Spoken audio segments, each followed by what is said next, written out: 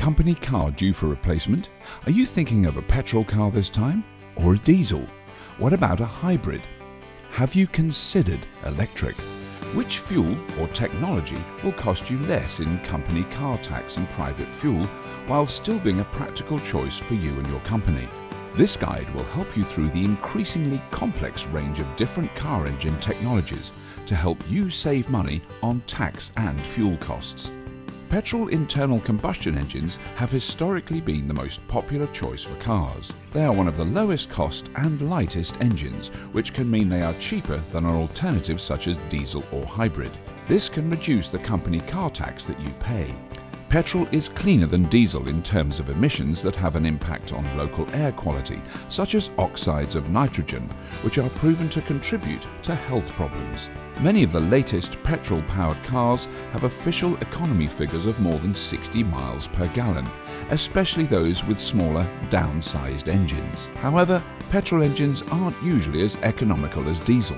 Petrol as a fuel isn't as clean or as cheap as electric power. Official economy can be difficult to match in real life with downsized petrol engines. A company car with a petrol engine can be cost-effective for tax and private fuel costs if you drive relatively low mileages or in mainly urban conditions, where air quality emissions will be lower than for a diesel. They are also suitable if you occasionally need to drive further than is possible in an electric vehicle or if you are unable to recharge an EV at home or work.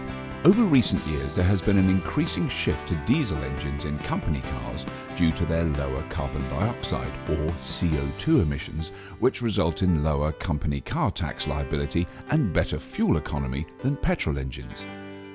A modern, efficient diesel is likely to be one of the most economical engines, potentially returning over 60 miles per gallon in real-world driving conditions, as well as delivering good performance. However, diesels have higher emissions of some air pollutants, in particular oxides of nitrogen, which can affect local air quality. This is recognized as a problem in urban areas. They are heavier and more expensive than equivalent petrol engines, which is reflected in the cost of the car. There is a premium for diesel cars when calculating company car tax, which makes a diesel with any particular CO2 emission rating more expensive than a petrol with the same rating. Diesel engines are ideal for drivers covering lots of miles, especially at higher speeds on motorways. A hybrid has a powertrain that combines a petrol or diesel engine with an electric motor powered by a battery. The battery is charged by capturing energy from braking, called regenerative braking, and under certain conditions from the engine.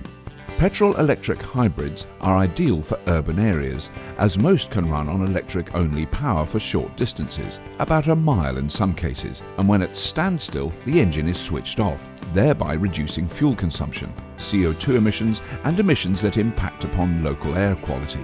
Of course, stop-start systems are also found in more conventional cars. With lower CO2 emissions than conventional alternatives, company car tax liability is lower and the premium for diesel models doesn't apply. Diesel-electric hybrids are designed to offer diesel levels of economy, with the ability for electric-only running for short periods in urban areas, which reduces emissions from the diesel engine. Hybrids work well in urban driving and stop-start traffic, when frequent slowing down is ideal to charge the hybrid battery. Because there's a petrol or diesel engine, hybrids have no range limitation. Hybrids can provide the performance of a larger engine with the economy of a smaller one. EV mode offers a very quiet, smooth and refined driving experience. Hybrid technology generally means extra purchase cost, but lower fuel costs than a petrol or diesel.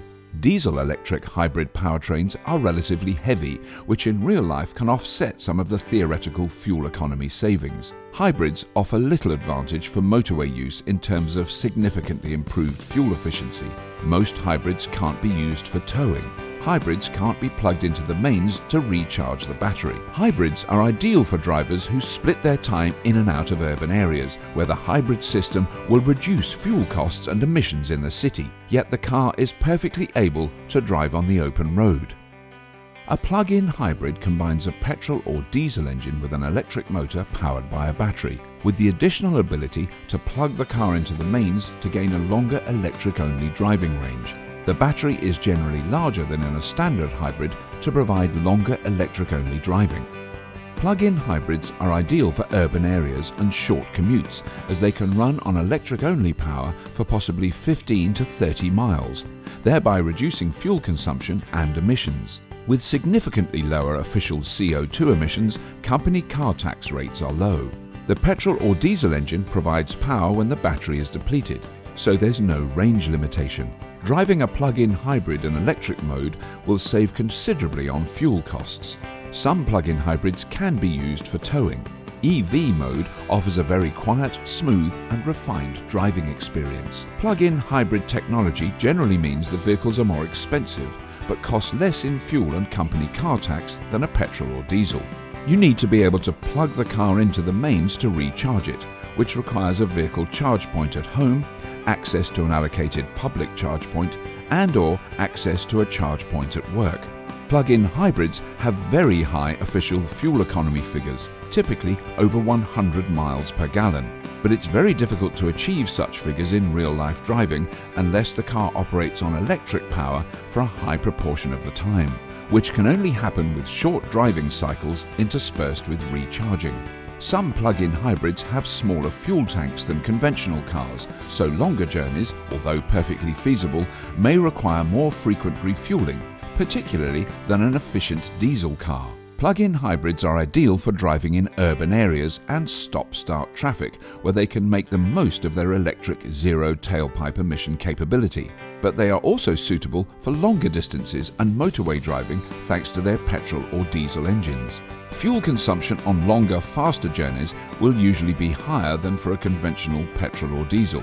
Therefore, they are unlikely to be the best choice if a large proportion of your driving is under these conditions, particularly if you purchase fuel and reclaim the cost back at a pence per mile rate, or if your private driving is made up of these sorts of journeys.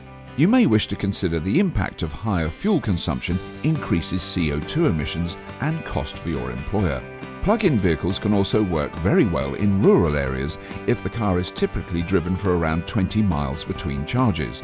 The low fuel costs and the lower number of rural fuel stations can make them a good, financially sound choice, particularly if you are responsible for private fuel costs. An extended range electric vehicle, EREV, is an electric car with an additional range extender petrol engine that provides extra driving range when the battery becomes depleted. The engine simply generates electricity to power the electric motor which drives the car. The battery is usually much larger than found in a PHEV, being more similar to an EV. EREVs are ideal for driving distances of up to around 50 to 120 miles between charges, depending on the make and model, in urban or rural areas, as they can run on electric-only power for such distances, reducing fuel consumption and emissions. EREVs have very low official CO2 emissions, reducing company car tax bills. With the petrol engine, there's no range limitation, so they're also ideal for occasional longer journeys. EREVs can provide significant savings on the cost of fuel for private driving. EREVs offer a very quiet, smooth and refined driving experience. Two powertrains means extra purchase cost and weight, but this also means lower fuel costs than a petrol or diesel when driven predominantly on electric power. Some EREVs have a very small fuel tank, limiting the range between refueling stops when driving on the petrol range extender.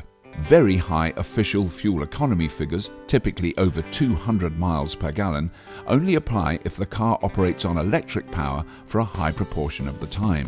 EREVs are most efficient when driven on electric power rather than when using the range extender.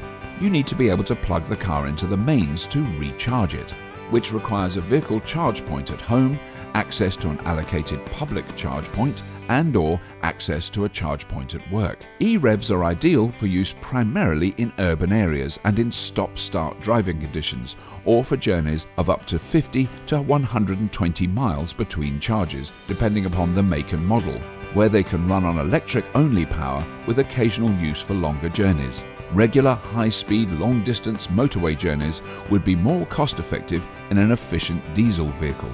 A pure electric vehicle is powered by an electric motor, which takes its energy from a large onboard battery. You plug the car into the mains to recharge the battery. With zero tailpipe emissions, a pure EV is the lowest emission car that you can buy.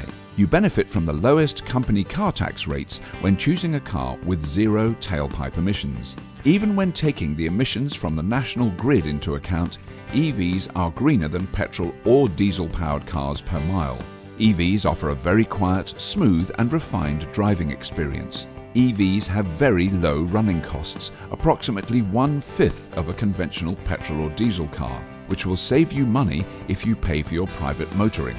Many EVs have a limited driving range, on average around 80 to 120 miles, although there are an increasing number of makes and models with larger driving ranges, up to around 300 miles in some cases. EVs can be relatively expensive, although this can be offset by lower running costs, which you may benefit from if you pay for your private use. You need to be able to plug the car into the mains to recharge it, which requires a vehicle charge point at home, access to an allocated public charge point and/or access to a charge point at work. Driving at motorway speeds will run the battery down more quickly, reducing range. So EVs are not best suited to journey patterns which include very regular long motorway journeys. If you drive less than 80 to 120 miles per day, or up to around 300 miles with some makes and models, and you can recharge overnight at home, or you can recharge at work, an electric vehicle may be an ideal way to reduce your company car taxation, private running costs, and help reduce the impact of your driving on the environment. Want to find out more? For travel and transport advice, visit www.est.org.uk/travel.